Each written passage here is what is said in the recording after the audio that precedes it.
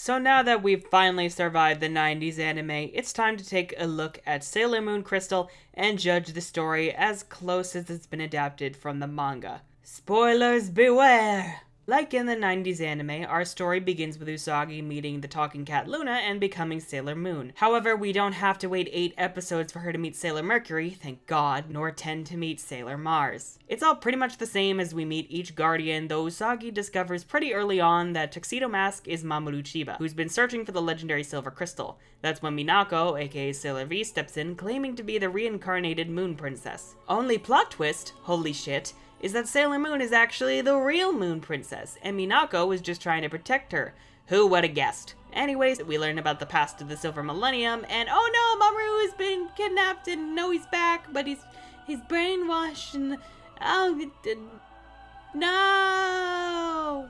Beryl shows up to kill everyone with her demon weave, but Sailor Venus comes to the rescue. Did you honestly think a rusty old sword like that could hurt me?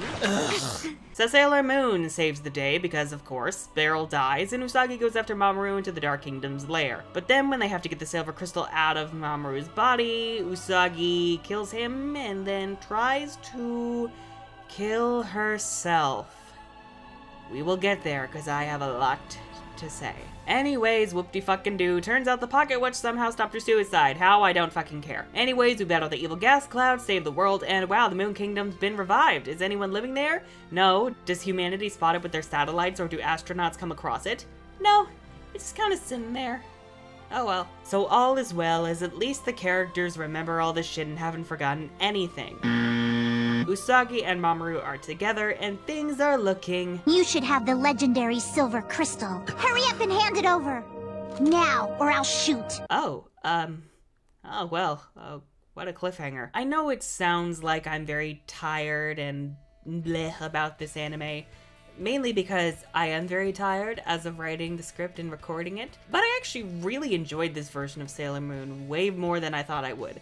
It's certainly a huge step up from the 90s anime, that's for sure. First off, since we're basing the story off the manga, I have to say that the pacing is much better. Some say it's too fast, but I beg to differ. Each episode has a specific purpose, whether introducing a character or revolving around a large plot event. Not only that, but the story is also much more intense. Characters are more willing to be vulnerable and acknowledge the gravity of their situation, and the Dark Kingdom actually presents a legitimate threat throughout. Unlike in the 90s anime, where they come across as bumbling fools with idiotic plans that only tend to work because the main characters are even bigger idiots. The romance especially is so much better this time around. No longer does Mamoru act like a douchey piece of shit to Usagi for no goddamn reason. They actually bond over their motivations and hardships, with Usagi caring about Tuxedo Mask risking everything to find out who he is, and Mamoru admiring Sailor Moon's strength and ability to bring people together. That all said, the character arcs do suffer as they're kinda left to the wayside. The Inner Guardians don't get much to do after their introductory episodes. They do kick more ass than they did in the 90s anime, but while their incredibly awful tendencies from the 90s anime are gone also are any interesting character interactions, save for when the Vizdub comes to the rescue.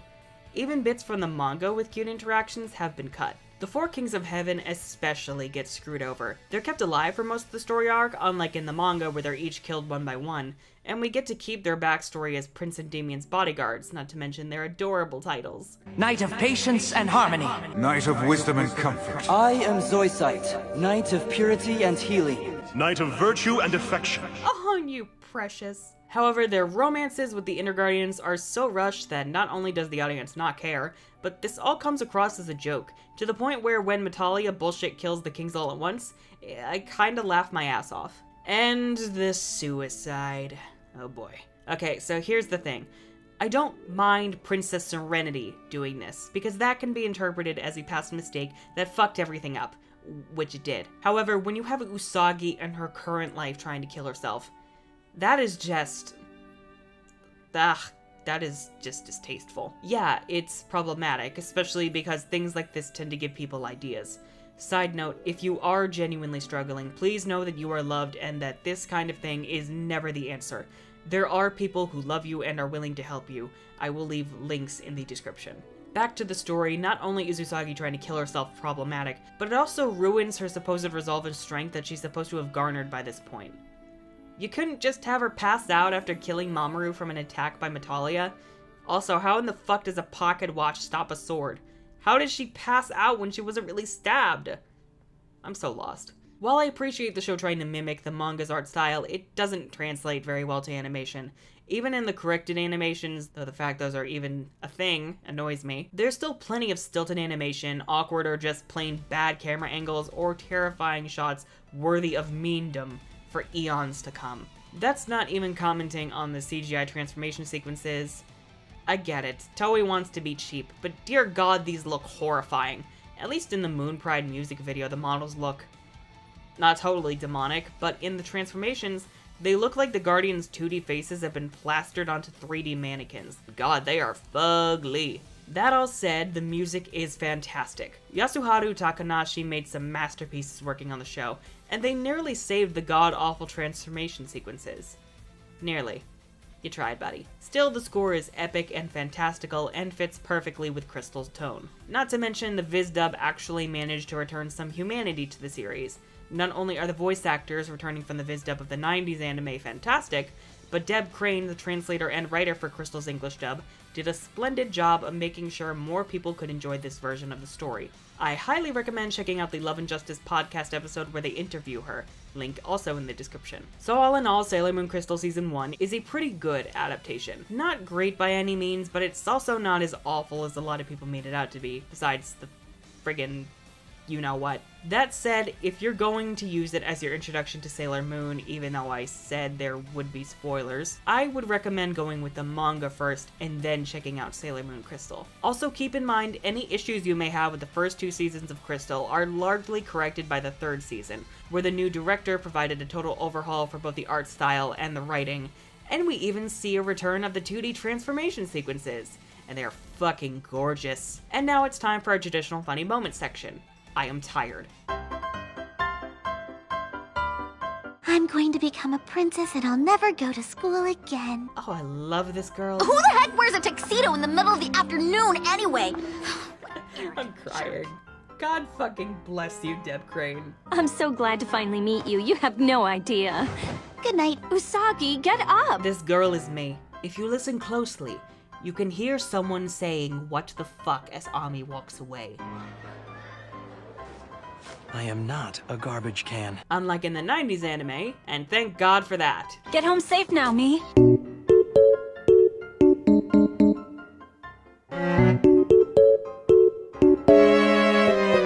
Do you know what they say when someone disappears?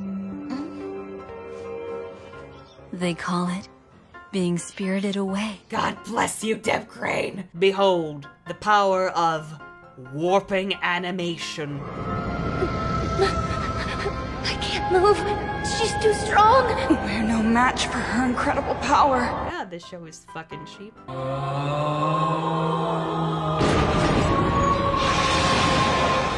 Me waking up. Thank you to all the patrons for making this review possible. If you'd like to support the channel further, you can pledge on Patreon for perks, as well as pick up some Teespring merch in the description below. Likewise, the links to the first chapter and Goodreads page of my upcoming book are also in the description. I'm Unicorn of War, and this has been a shit show.